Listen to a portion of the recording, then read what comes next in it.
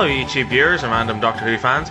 Today I thought I'd review the Doctor Who figure of Professor Edwin Bracewell. And here he is in front of me. First of all, take a look at the box. It's pretty much the same as all the other boxes in the range, so if you've seen some of my other reviews, I'm just going to fly through it here. If you haven't seen them, check them out because I've reviewed the box a bit better. But as you can see, highly detailed posable figure, new figure, because obviously why would it be an old figure? Doctor Who logo, Professor Bracewell, time vortex in the background, looks like the one from Down the Rabbit Hole. BBC logo around the back here, as you can see. Other figures in the range, Red Dalek now, of course, included, character options, blah blah blah, 5 years and up. And it's already starting to fall apart, so I'll get him out of the box. Whew, I think that's the fastest I've ever reviewed a box in my life. Anyway, this is Professor Bracewell out of his box, so taking a look at him here. My camera is rubbish, so I don't really know if I can show you him up close or not. But as you can see, the detail on the face is spectacular. He's even got some creases in his forehead.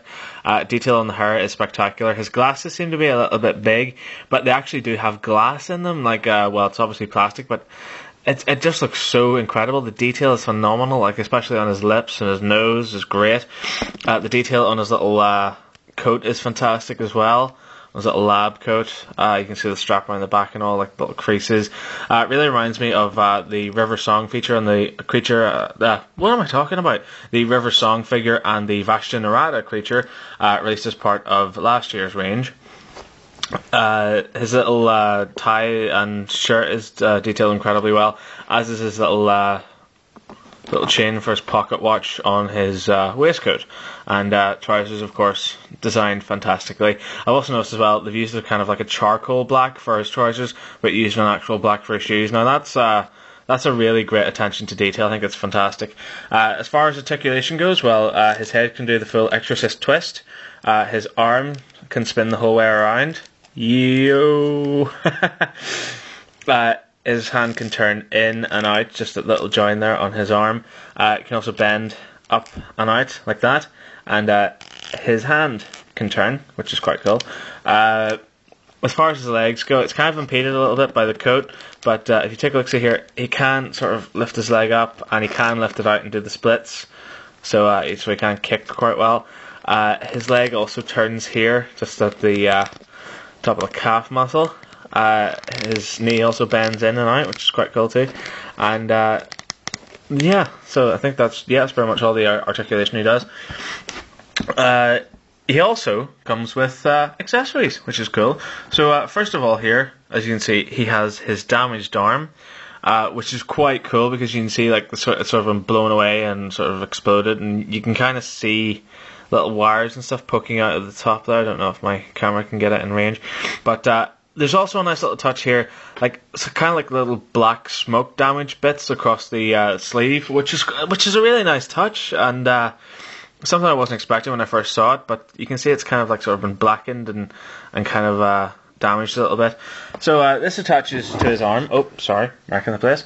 This attaches to his arm via a little mushroom cup. So you pop off his arm and put it to one side. Although personally I think that looks great just like that.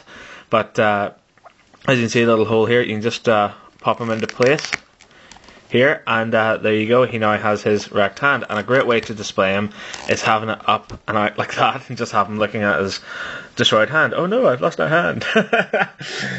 Oh, I'm a machine. So it's a nice little feature to have his arm blown off in such a way, which is cool. Also another little feature is you can interchange his chest, so it's between normal human mode and Oblivion Continuum mode. And this is a fantastic little feature as well to install here, because as you can see his tie's been put askew and his shirt's been opened, and as you can see the little Oblivion Continuum in there, which is really nice and really well detailed too. This nice little sort of coppery effect, which is quite nice. So in order to attach that, you press Bracewell, and it is kind of difficult, so I may have to pause. You kind of pull his shirt back a bit and pull this off, and as you can see it comes off, and it looks like he's been shot by a predator. But where have I put that? There it is there. In order to attach it, it is a little bit awkward because it kind of has to go around his neck. So you kind of have to clip it on to his neck first of all, and then push it down so that the three little things connect, and kind of pushes. Damn it! Come on. There we go. No? I have to push it in so it's in place here. I don't know, I'm just going to leave it like that. But as you can see, it looks really cool to have his little shirt kind of blown askew and revealing a little Oblivion continuum, which is quite nice. As far as size comparison goes, well, here he is next to Amy, Ironside, and the 11th Doctor.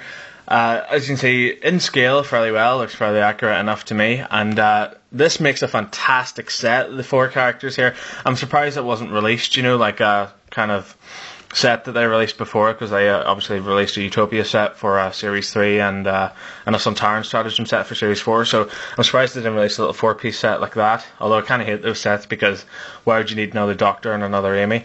But these two, on their own, make a fantastic set and make an absolutely fantastic kind of diorama, because at the current moment in time, well, I have his normal chest on, but I kind of have them posed in a kind of like this kind of way with, okay, my Doctor Who thing doesn't want to stay up, so I'll just put it to one side. It kind of looks great to have them like that, kind of sort of mid kind of action, so like make it look as though the Daleks just shot his arm off, which is quite cool. Things I don't like about this figure are very, very few things, very kind of minuscule things. Just at the back of his head here, as you can see, the shirt doesn't go the full way around, but to be honest, I don't really care about that. It's just a little tiny thing I thought I'd point out. Otherwise, absolutely love it. I think it's fantastic. The interchangeable parts are something I wasn't expecting, and absolutely love that they've done that. And it's certainly one of my favourite figures from this range, obviously apart from the Doctor and Amy, and the Red Dalek, when I really am itching to get it. And it would be really nice as well if they'd have released a Winston Churchill as well with the likeness of Ian McNeice, because how awesome would it be to have a Winston Churchill figure? I mean, come on, that'd be class. So thanks very much for watching my review. I hope you enjoyed it. If you did, there's countless more Doctor Who figures online. I've reviewed loads of other stuff. I've reviewed Toy Story, I've reviewed Ghostbusters, Back to the Future, Robot Wars, the works really. So check out my reviews if you like them. Subscribe and add me as a friend if you like. So thanks very much for watching. Thank you. Bye bye.